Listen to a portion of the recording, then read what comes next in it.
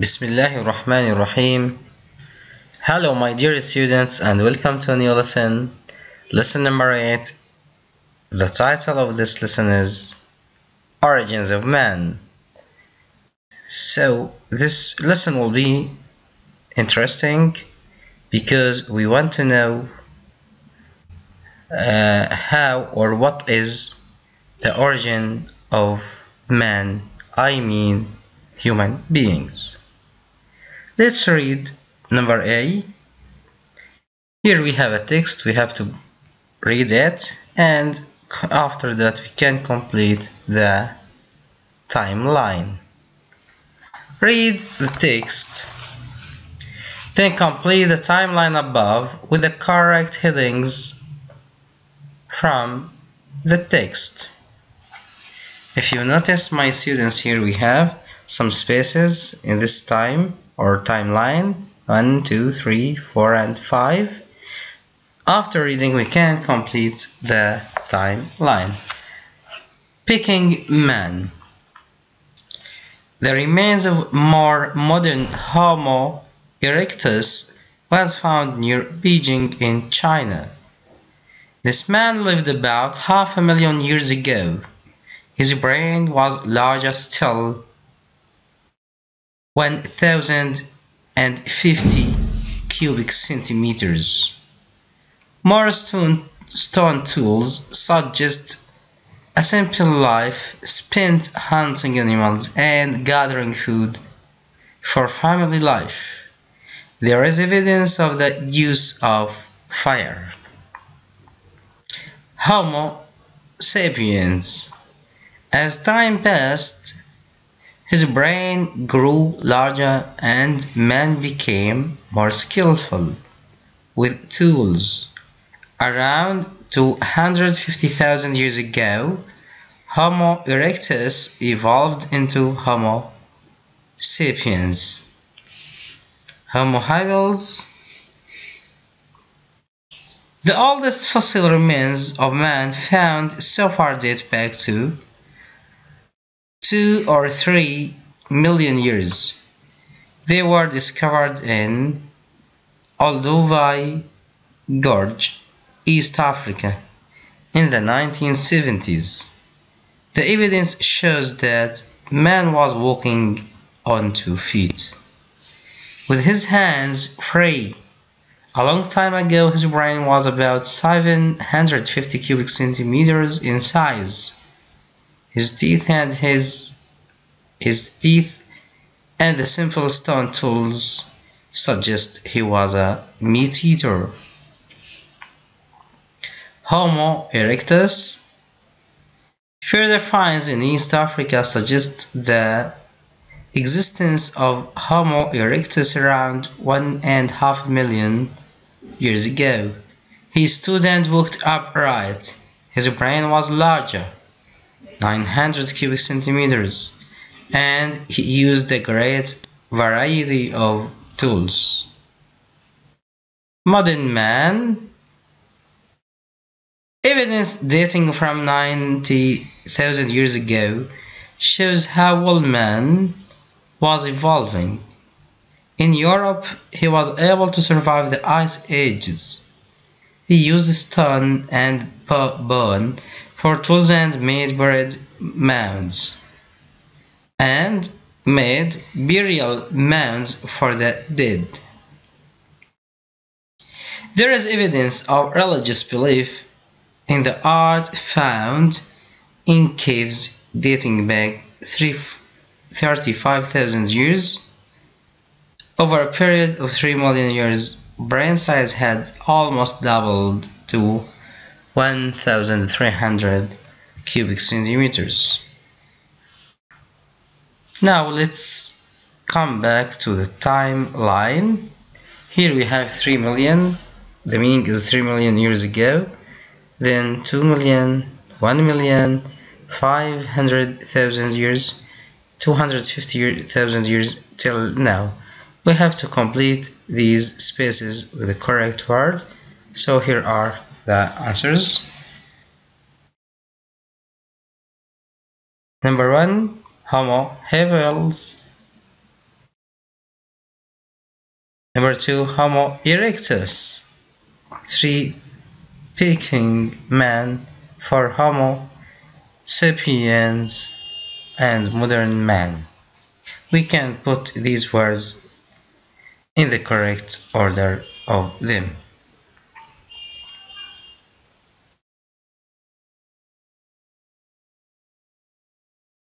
Now let's do practice number B. Read the text exercise number A again, then complete this summary. We have read the text earlier, so there is no need to read this again. And now we want to complete this summary. Over a period of 3 million years, man has evolved in several ways. To begin with, he stood and walked. Yes, upright. He stood and walked upright. His teeth showed that his diet included meat.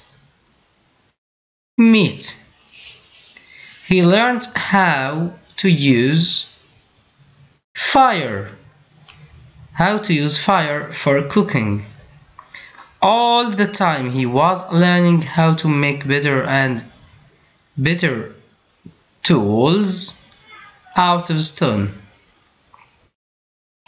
The use of metal came later. Eventually he started to develop language and did some drawing and painting. The art found in caves expresses his religious beliefs, and he had started to bury the dead. For archaeologists, the most significant change was the increase in the size of his brain. Now I will read it again. Over a period of 3 million years, man has evolved in several ways. To begin with, he stood and walked upright. His teeth showed that his diet included meat. He learned how to use fire for cooking. All the time he was learning how to make better tools out of stone. The use of metal came later. Eventually, he started to develop language and did some drawing and paintings. The art found in caves expresses his religious beliefs, and he had started to bury the dead. For archaeologists, the most significant change was the increase in the size of his brain. So here you can see the 9 spaces or the 9 words which are put in the previous spaces. The first one is upright. Then we have teeth, meat, fire, tools, caves, beliefs, dead, and brain. Let's do the next one, number C, and this is up to you, my students, to do it yourselves, but I want to read it. Then after that I want to move to the workbook. The summary in exercise number B describes past changes. Work in pairs. Use your imagination to discuss possible changes in the future. Here we have some examples like our brains will get smaller because computers will do all the work. Maybe our brains will get smaller and smaller because computers will do everything. Or let's say our teeth will last longer because we'll eat pills instead of food.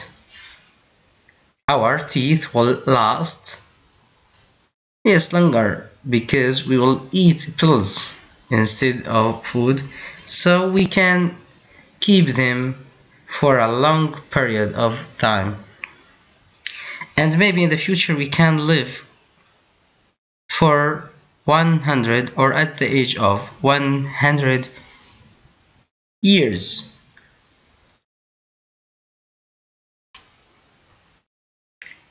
Now let's move to the second book, the workbook. In exercise number A, we have your teacher will divide you into two groups. Group number A, read text number A, and group B, read text number B. Then answer the questions that go with your text. Group number A, read Horsa's description of a day in his life. It takes place 11,000 years ago in Central Europe. Then answer questions from 1 to 8 about Horsa's people.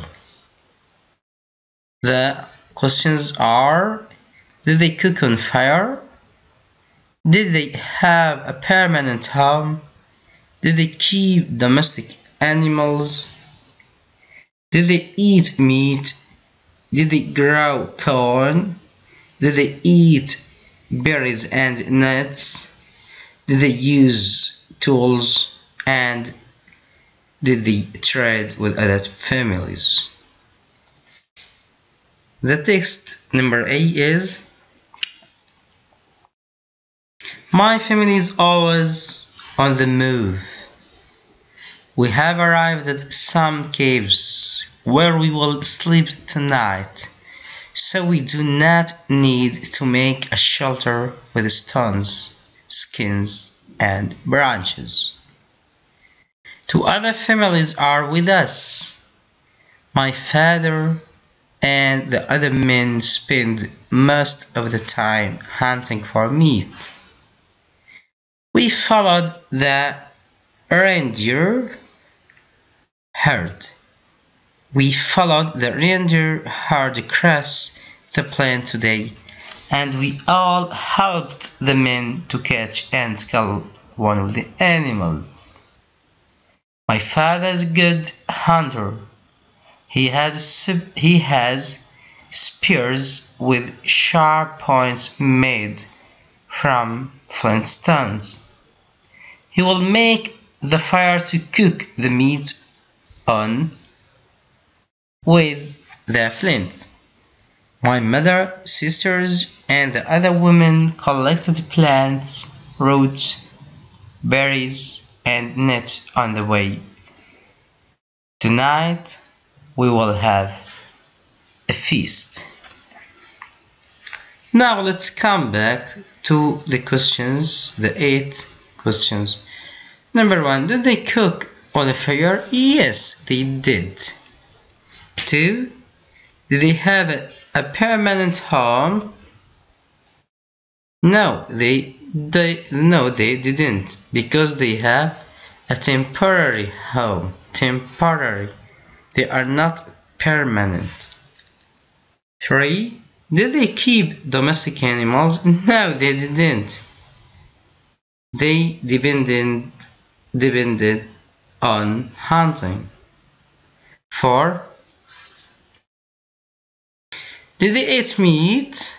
Did they eat meat? Yes, they did. Did they grow corn? No, they didn't. 6, did they eat berries and nuts? Yes, they did. They ate berries and nuts. Did they use tools? Yeah, they used tools. Did they trade with other families? No, they didn't. Here are the 8 answers to the previous questions. You can check your answers up and you can compare your answers with these, and you can write them on your books. Now let's move to the second group, group number B. Read Mina's description of a day in her life 9,000 years ago in the Fertile Crescent. Then mark the sentences true or false. True or false. For false F and for true T. Let's read the text first. We live in our own hut. Hut means an old home. We built it ourselves with wooden poles and branches and used basket work on the walls. Ours is one of many huts. There are several families here.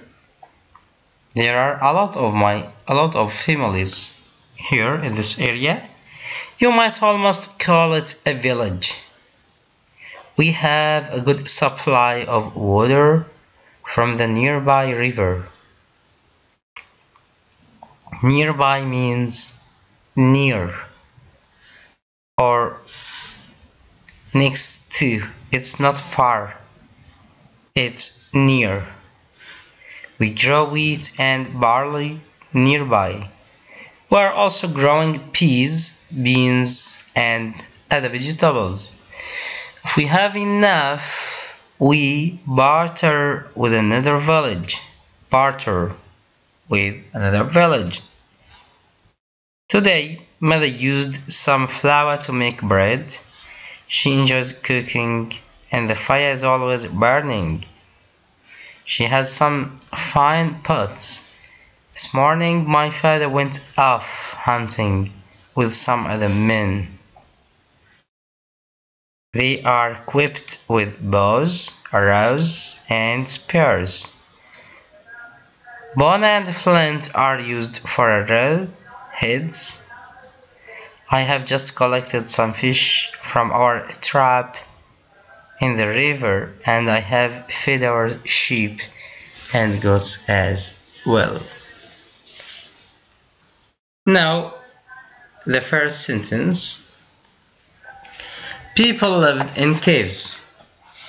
No, it's false. It's false. Why? Because they lived in huts. Number 2, each family had their own territory.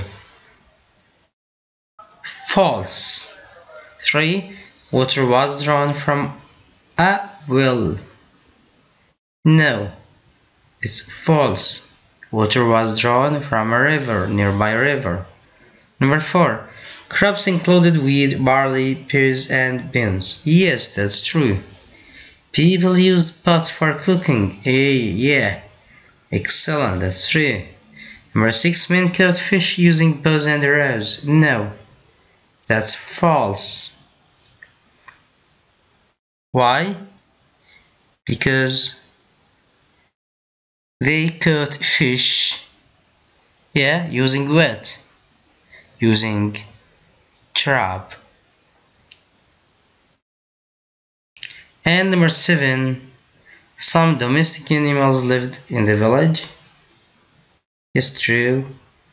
It was possible to trade with another village, and this is a true sentence. Now after doing this exercise number B, we can conclude our lesson, but we have to make a revision over the previous ideas and the previous new words. So study them again and again, and don't waste your time here and there, my esteemed students. And finally, I want to say to everybody of you, goodbye.